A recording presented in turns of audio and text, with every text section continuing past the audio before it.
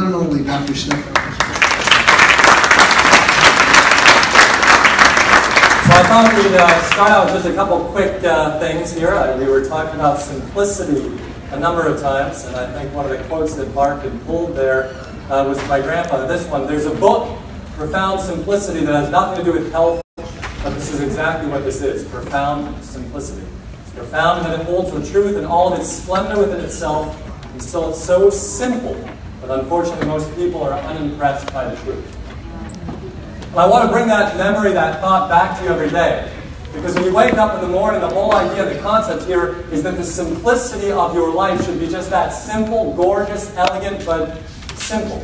Not over complicated, not over difficult. You don't have to go deep into places that are over complex. Get back to the simplicity, and that's what we're going to talk about with pragmatism a bit. So you recall the tenets of natural hygiene as we talked about, and as we spoke of yesterday, is that these are the tenets of living a science-based healthy lifestyle.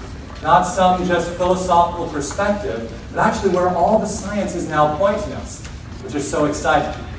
We were talking a little bit about history and such, and I was walking out my meal. Here's my meal for breakfast. I was thinking, wow, how gorgeous this was, but also how little truth changes. When I went back and was just looking at some photos, here's my mother preparing food in the kitchen for breakfast at Esser's Ranch. And here she is with a plate of food, delivering it to a patient. And I just couldn't stop and go, oh wow, look, it's the same. Here we are 50-some whatever years later. And here was a fun old photo of my grandfather right there at one of the big NHA conferences decades and decades ago.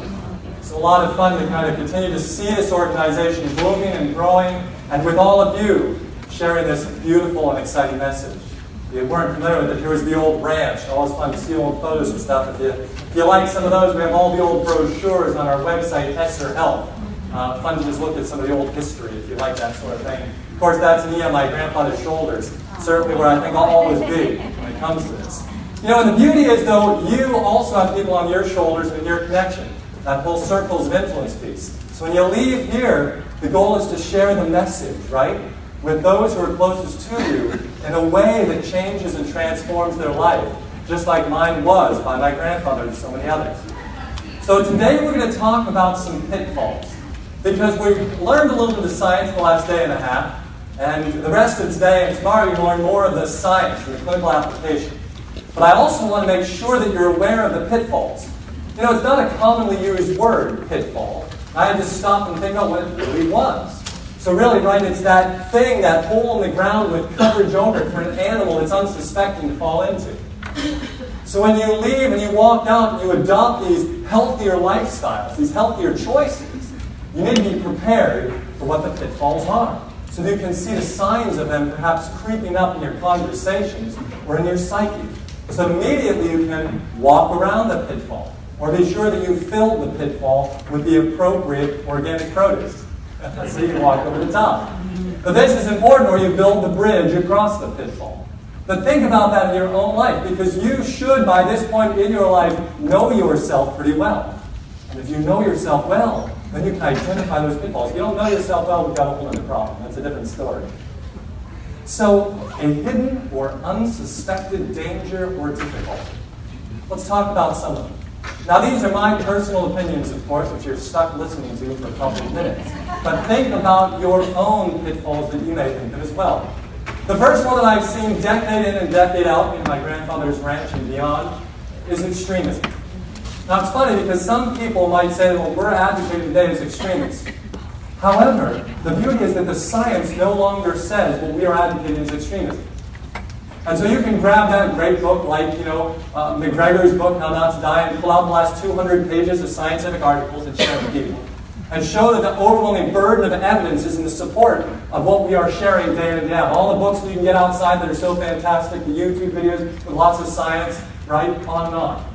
So the science says that this plant-based approach, exercise is medicine, mind-body approaches are drenched in good scientific validation.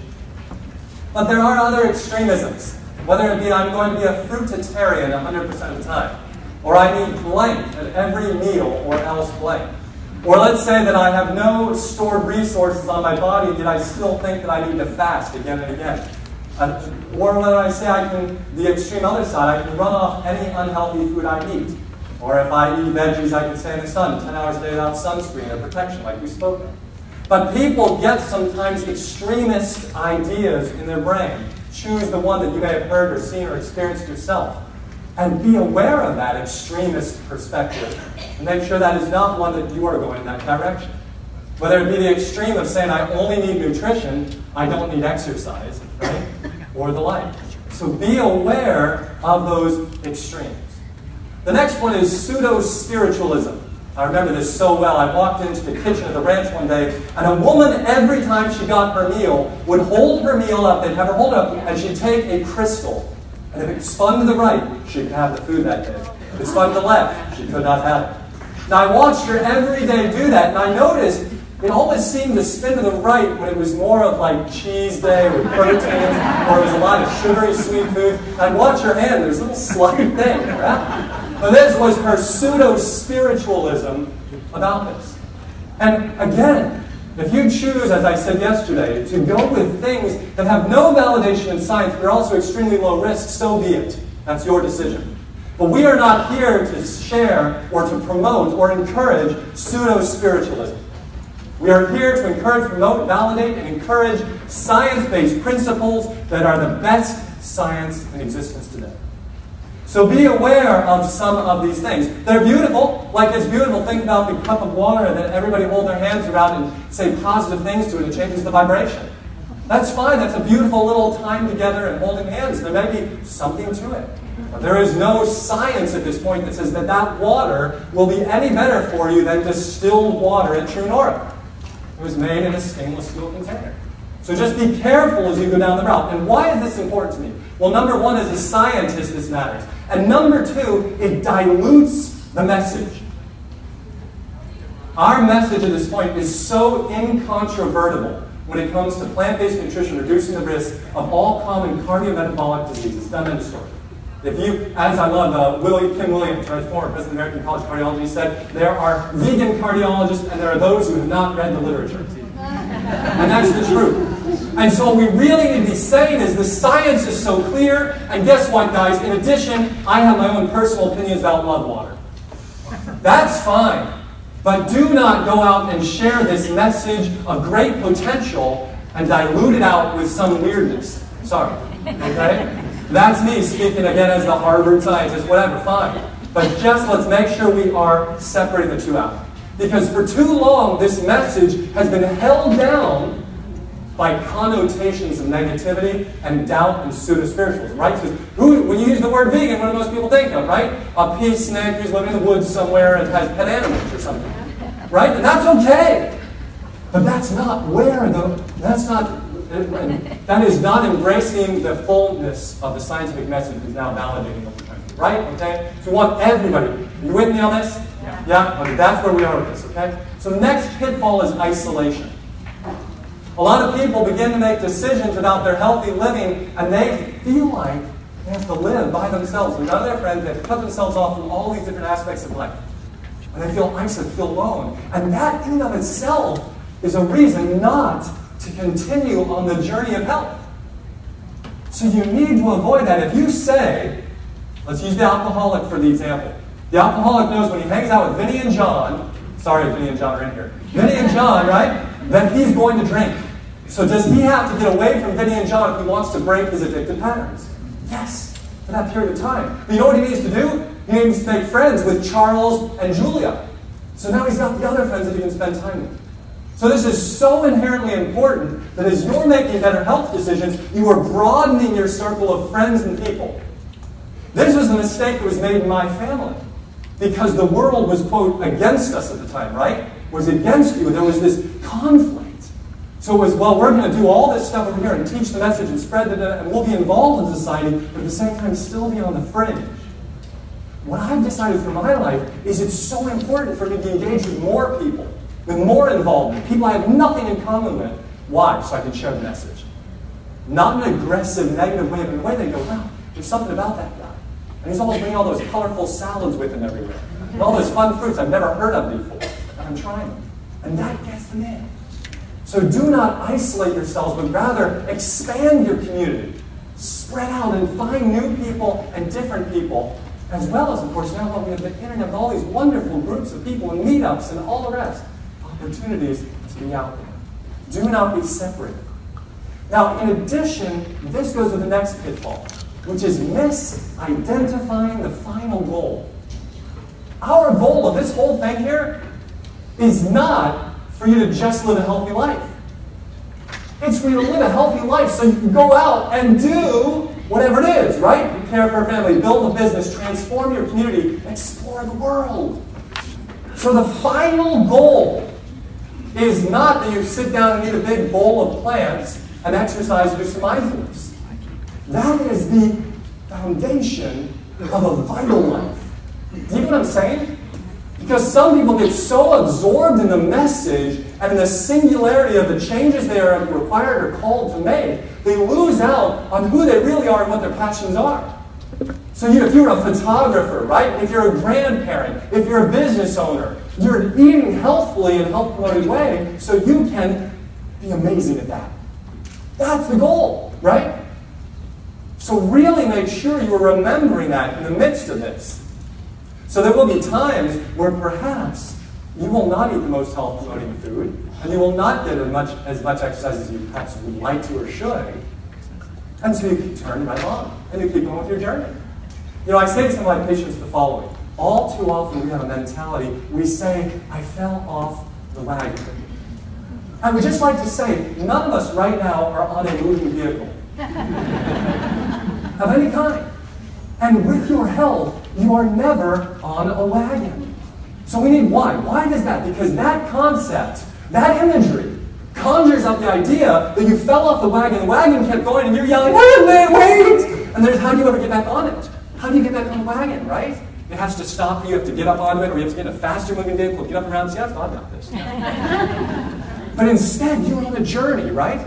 You're on a journey called life, and you're walking through a beautiful woods, let's say, but let's say they're brambles and they catch on your leg. What do?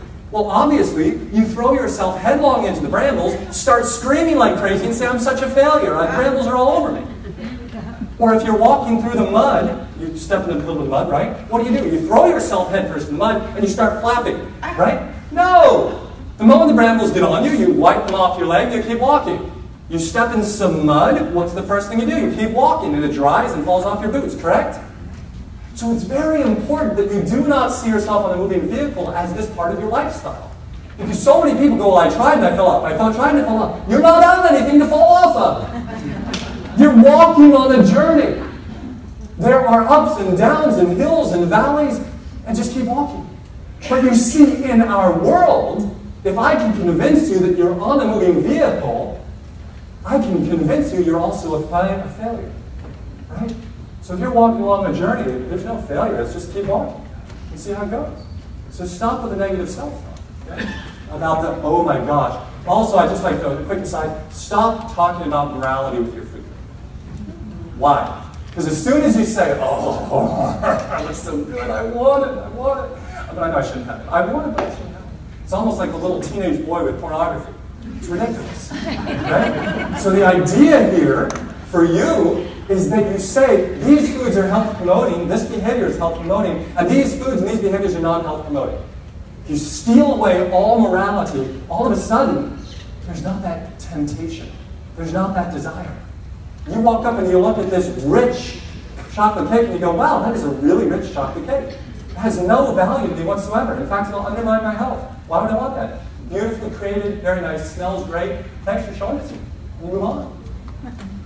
Instead of saying in your head, oh my gosh, I really want it, I shouldn't have it, this whole dialogue, all this nonsense, really, you're creating here. That isn't even reality. Because your biggest number one goal should be, I want to be healthy. And where does health come from? Healthy living. So as a result, the decisions you make should reinforce the final end goal, which is to be healthy so you can then live the best life. The next pitfall is that of perfectionism. Let's just face it, you and I will never be perfect. Healthy food and exercise will never make you immortal. Healthy food and exercise will not make you 100% injury or disease resistant. However, they will radically reduce your risk of common diseases and enhance your quality of life and reduce your likelihood of disability. That is what the science says, so let's just cut it there. What has frustrated me as I've been through the last 40 years of being part of this whole movement of healthy food, nutrition, exercise, and plant-based nutrition is that one of our leaders, let's say, or even one of the followers, whatever, gets unwell, everybody immediately points fingers. See, I told you. I told you this wouldn't work. I told you what would happen here.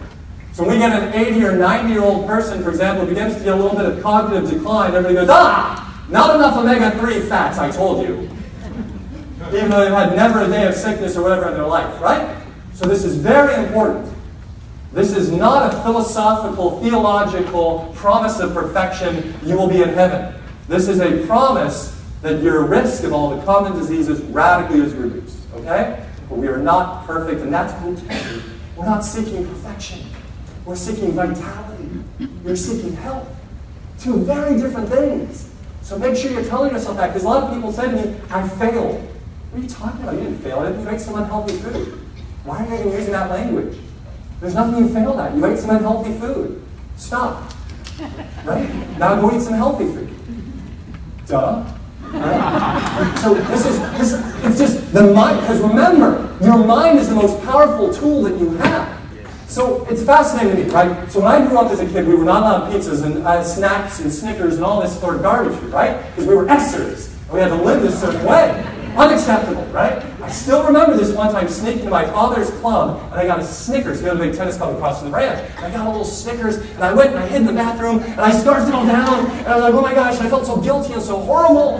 And then, like, they caught me, and I got in a lot of trouble. And it was one of those crazy moments, right, where it was like, oh my goodness. And there was that push and pull. When I was told, you're not allowed these foods, so I was like, oh, I can't have them, I really want them, right? Why can I sneak a piece of pizza? Things like that. And I got into medical school, and I realized, wait a second, hold on. Number one, do you want to share this message or not to people? Number two, do you want to be healthy or not? And that was the big one that started hitting me. And I said, look, do you want to be healthy or not? Where does health come from? You're intelligent. Health comes from these behaviors. So I said, you're right. Why would I even want those things? And there's an ability, remember something called neural plasticity? You guys remember that? The idea you can change the way your nervous system is wired over time. So every time you think the thought that says, oh, I'm such a failure, you just went down that wiring pathway. But every time you just go, I'm a health-promoted person who cares about health. Not perfect, but I'm going to eat the best I can. You just lay on that pathway. And so when you go and you talk about foods, be careful, like we said, is it good food or bad food? No. It's either health-promoting or non-health-promoting. And when I began to do that in my own brain, it was fascinating. Now I can walk up to the richest food, the most amazing pizza, whatever it might be, and I have zero interest whatsoever even in tasting it. I can appreciate the culinary expertise of making it. I can look at the colors, I can smell it, and say, oh, wow, that looks amazing. But I look at it and go, I don't want that. Why? Because it's not going to help me be healthy, which is that goal. So you can rewire your brain, but it takes awareness of your thoughts first. But that's extremely important that you're aware of that. You get rid of pursuing perfection and rather pursue health. Very different things. The next pitfall is moderation, right? Moderation. People say it all the time to me, well, if I just eat a little bit, if I'm just moderate in what I do. They say things like, a little bad stuff won't hurt me. So this comes back the first to the real question. What is your number one goal? Is it to be healthy? If it's to be healthy, where does the science say health comes from? If your goal is to be healthy, and we know where health comes from, why would you take even a small amount of things that are unhealthy into your system? Why? You're saying that that taste of that food, or whatever it might be, is more important than your number one goal. I have a gorgeous car, let's say. I don't, I drive a Honda. It's kind of beat up. And that's okay. Let's say I've got a gorgeous high-test car. It takes nothing but high-test fuel. Would I ever go up to the pump and say, well, I can just put a few drops of diesel in. It's not a big deal. No, why would you do it? Why? Is there any reason to do it? Well, it was cheaper. Well, it was more convenient. Oh, we've heard this for food, haven't we? Right? But there's no reason to do that. You know the car runs best off of the high-test fuel. So wouldn't you want to put the best in that car? Why wouldn't we do that for our own bodies? So we need to be having those conversations again and again, right? So there are days I go to a party at a friend's house, there is nothing there that is health promoting. That's fine. I grab a glass of cold water and I go and we have fun. right? And I have a great time, and I don't eat anything, and that's okay. Or I know there's going to be nothing health promoting, and I say, hey, I'd love to bring a new salad I'm experimenting with. Can I do that? So I eat tons of salad and some water.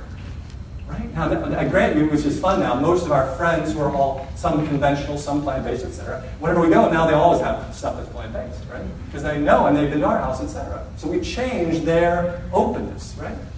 But so remember, again, we're not seeking perfection. Moderation, you just have to be careful with that. Right? You could say moderate amounts of healthy behaviors are healthy for you, but not true moderation. Why? Cyanide in moderation is not very good. You know? I mean, just a few drops here and there. Why? Why are we doing that? So you have to be able to say in your own brain, is this food that I'm about to eat, is this lack of exercise that I'm getting, is this emotional negativity that I'm feeding, do I have a reason for this that's bigger than my number one goal, which is to be healthy? That's all it comes down to, folks, really, isn't it? We are reprioritizing our life every day and every moment. And if you are chronically prioritizing healthy behaviors, they suddenly become your habits. They suddenly become part of who you are. You know, I would hope that no one in this room would ever think at all, even think about it, of going home and cutting up a loved one into small pieces and stuffing them in the bag. Right? Because that is so beyond the pale. There's a line and you just go, I would never even think of that, right? So in the same way, we know we can change our behaviors through our thoughts. So if you begin to draw a line that just says, I just don't do that, it just becomes part of who you are. So when there is that big barbecue on the, whatever, at somebody's house, I walk up and I just talk to the friend who's making the barbecue. I have zero interest in this dead animal that's rotting on the plate, right? Zero interest. Same as I walk into a nice, let's say a donut shop, a high-end artisanal dessert shop. And I might want a little fruit sorbet or a glass of cold water. I look at all these beautiful things, I go, wow, you guys are really artists. This is some beautiful stuff. But I have zero interest. Why? Because I've drawn that line so clearly at this point in my brain that it's like with cutting people off. I just don't even think about it.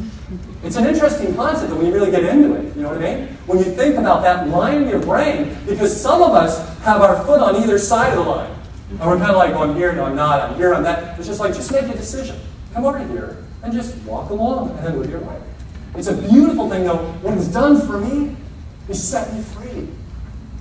I no longer sit there waxing and thinking about, oh, no, no. It's just like, that's not healthy. Why would I want that? Done. It does take time. So you can be patient with yourself, it's okay. But you've got to start recognizing your thoughts and how powerful they are and how you talk about some of this stuff. The next pitfall is losing hope in the face of adversity, right? This is important. So just because someone who lived a healthy life gets a disease or dies does not mean the lifestyle is bogus. This is inherently important. Because other people will go, well, George Burns lived until he was, right? And he smoked and he drank and he ate whatever the heck he wanted. So there are genetic, random people that appear to be able to abuse the heck out of their bodies and still do pretty well. But none of us know our genes and our genetics, right? Maybe George Burns would live to 125 with no problems and eat a healthy diet and exercise well, right? So it's very important we don't get sucked into that. Because now at this point we have so much science, we know what science is. So this is not just about personal opinion or anecdotal stories. That's what's so important here, right? So it's not anymore that we're following a cult of one guy who says you'll have immortality and then if he dies off, all the cult separates, okay? This is science, hard and clear. So, yes, bad things can still happen to good people as we heard earlier. But the evidence for overall interventions on health is incontrovertible. The next one is very similar, judging others who get sick or injured. This is very important. Because you may have a circle of people that you develop relationships with, and they may be making very good health decisions, and one day one of them gets sick. And there's nothing like being sick and then being rejected by your friends. Because they think, oh, look at you, see, I told you, you shouldn't have done that, pointing fingers. This is a pitfall. It destroys people, it destroys relationships. And there's no value to that when we're trying to encourage, empower, motivate, and help those around us. So be aware that through your snide comments, commentary, pointing of fingers, whatever it might be, you're not falling into that trap. Because it truly is one that I've seen again and again. I'd like to now transition We're going to transition to pragmatism. So as you know, pragmatism is more of a philosophical perspective with regards to the success and the practical application of knowledge and beliefs. So really what we're going to talk about is more about pragmatic approach, dealing with things sensibly and realistically in a way that's based on practical rather than theoretical considerations. I'd like you, if you're taking notes, to take notes of a couple of these because I think they're of value. So let's start simply. The number one thing that you need to do before and when you leave this wonderful program, the next couple of days, is to identify your personal health goals. This is essentially important. And it's important because many of us go through life almost expecting that our health just falls out of the sky on us. It's fascinating, you would never build a house and just call up Home Depot and say, just throw me a little lumber, I don't know, some nails, let's see how this goes. No, you have the architect, you have the blueprints, you have the contractor, you have the electrician, you have everybody, right? How many of you, by a quick show of hands, have a written, documented, detailed health plan? A personal health plan for your life. So great, so we got like 2 people. So that's great. And that's a good beginning, we'll stay positive. But really, why don't you? Why don't you? Is it because you don't really believe what you do has an effect on your health? Is it because you're lazy and it's too much work? Is it because you're scared that if you put it down on paper you have to do it? What is it? But if you and I are walking through life right now without a health plan, we are like the person trying to build a house with no knowledge of anything and just throwing stuff up. Without a clear step-by-step progression. So you need to go home and you need to write out, what are my health goals, right? Is it preventing disease? Is it reversing disease? Is it reducing my medicines? Is it longevity? Is it improving performance function? Or is it for looks and aesthetics? Then, once you establish what that goal is, you need to write out 4 or 5 things that you are going to do to achieve the goal. My athletes right now, I take care of the Division I University of North Florida. I'm the doctor for all varsity athletes. I guarantee you, every single one of them, their coaches and the athletes have a plan for how they're going to perform at their best during this upcoming school year. The strength training coach, the psychologist we have, the nutritionists were on board, right? All this on and on. Our health is in our hands. Make sure you recognize how powerful that is. So think in your head, what are my goals for this coming year? Because each year it may change, right? Every year it may be different. You can modify it accordingly. But please, this is inherently important to help you be successful long term. The next one is the following. Once you've identified your personal health goals, then you need to review the science. Okay? You need to review the science. Because you may say, well, actually, my health goal for this coming year is I want to get better hair growth on the top of my head. I'm not looking for heart disease reversal and all the rest. That's the thing that you're focused on right now. Well, if that's the case, maybe you could go and talk about platelet-rich plasma injections at the top of your head. Or other random things that are low risk that may increase the likelihood of hair growth. Or whatever it might be. But you need to know what your goals are for you. As Dr. Lim earlier said, all too often the physician-patient relationship is based on the physician saying what they want for the patient. Our entire goal with the NHA, etc., is to educate and empower you, and you, to be able to take control of your own health, which requires that you sit down, identify the goals, and then go through the scientific literature. We're here to share the science. We're here to share with you the tools. But first, we need to know the goals. The next one is the following. Identify your willingness to change your life so that what you do helps you to achieve what you say you want. Got that? Now that was an interesting one for me. Because again, I would start saying, well, I really want that pizza, or I really want that glass of beer, or I really want that Snickers bar. But did I really? Did I really want those things? Or what was the bigger thing I really wanted? So what do you really want? And then, what is your willingness to change? Because that's where really the rubber hits the road. So where you're making the decision of saying, I know I want this, but it's not yet a big enough I'm not there yet. So here's what you should do. You draw a line down the center of your page. On one side you said, write my reasons to change. And on the other side you write my reasons not to change. And as soon as you have more reasons to change than reasons not to change, you're ready to begin to make some transition. You know, I used to think it was all just about knowledge. If it was all just about knowledge, of course, then everybody who's ever watched any of these movies or seen any of these books or come to NHA would be radically healthy the rest of their life. But when you really look at behavior modification, the pyramid looks more like this. And the only part that's benefits and information is that little tiny red right there. Everything else that moves people to behavior change are all the other blocks.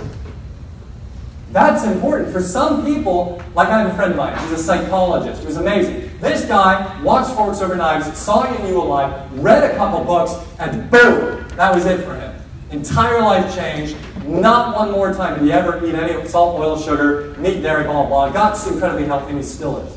Right? That's not most people, right? Most people, it's all the other stuff. All the other pieces of the puzzle. So make sure you're lining yourself up for success by looking at something like this and saying, which part of this pyramid is the weakest for me? Which one do I need to focus on? But again, you're not ready to focus on it until you know what your goals are first, right? What really matters to you, and then walk through the rest of the pages. Dr. Lynn mentioned this earlier. Here are your stages of change, right? Right there, that pre-contemplation, contemplation, preparation, action, maintenance. So for different parts of our lives, we're in different places. So let's say a guy who exercises a lot, he's already in the action phase of exercise. But let's say all he does is eat McDonald's, he's not interested in changing his diet, he's still in pre-contemplation. So in different aspects of your life, you're probably in different places.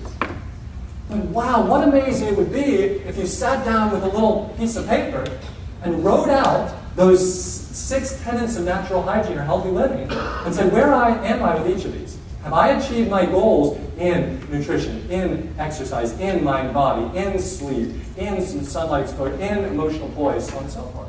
And then you can target each of those areas for the next 12 months, the ones that you need to focus on. Because, like for me, for example, the nutrition piece, whatever, hands down, easy peasy.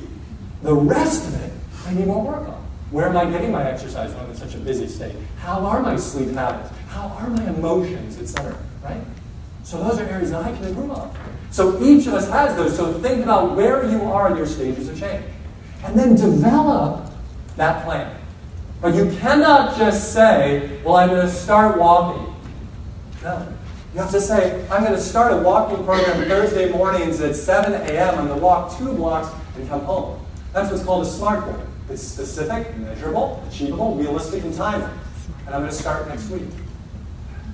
I would encourage all of you so strongly that tonight or tomorrow, you sit down with your handouts, you sit down with your notebooks, and you actually take the time to write a plan. Because the fires are burning. You're excited right now. You're inspired, I hope. And all of the rest. But this can die out as you leave this place, right?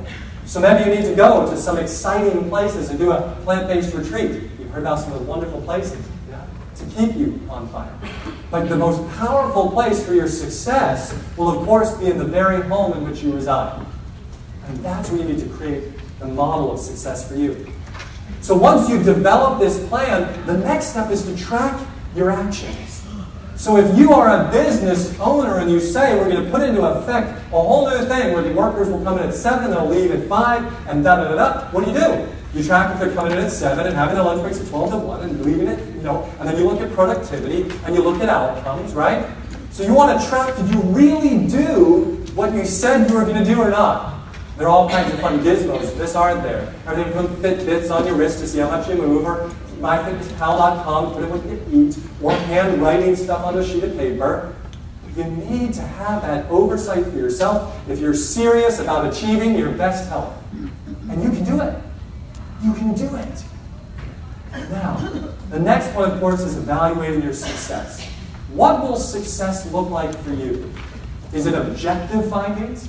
Is it a waist circumference loss? Is it your blood pressure has come down? Is it subjective, meaning you feel better in your skin? That you just feel like your skin's a little smoother? Is it that you have more energy? What is it that will make you go, I am successful? What we never want to do is the following. Set out an expectation that we do not do the right work to achieve, and then be disappointed we didn't achieve the goal. You know what I'm saying? So the person who says, for example, I want to run the marathon, and every day they sit on the couch and watch television. And they've signed up for the marathon. And the marathon day comes around, how are they going to feel? Depressed, saddened, like a failure. Did they really fail though? No, because they never even tried, they never even did anything. So the same for you. So if you say, my goal is weight loss, and then you fail to track what you're eating, how you're exercising, etc., and then all of a sudden you're 6 months and you go, wow, I haven't lost any weight. This is frustrating. This doesn't work. Well, do you even know what you did? Right? I don't remember what I ate 5 days ago. Right? So if you don't write it down, you can't judge whether you're successful or not. The beauty of the inpatient model that we're hearing about in different places all over the country that many of the providers here are doing is what? There's accountability. And there's somebody giving you through like the True North. They come up to a little prison latch and they lift the thing up and they slide the food in there and they shut it. Where's Alan? Is he in there? Oh my God, it's not food, it's a cup of water. So, right? So, you know, we always love joking around stuff like that, right? So when you think about this, right, that's at the heart of this, is accountability. You can have an accountability partner. You can do it on your own and write it out. You can do whatever works. But you've got to make sure you're being real about this. Right? Being real about this. What does success look like for you? And then evaluate that success as you go. And modify accordingly. So as you're going through this next 12 months, 24 months, etc., and you've got your life plan, your healthy living plan, you're going to track. You're going to look at success. You're going to like, it's so much fun though. It really does become fun. And once you've achieved some of these goals, you go, wonderful, I don't need to track anymore. I'm where I wanted to be.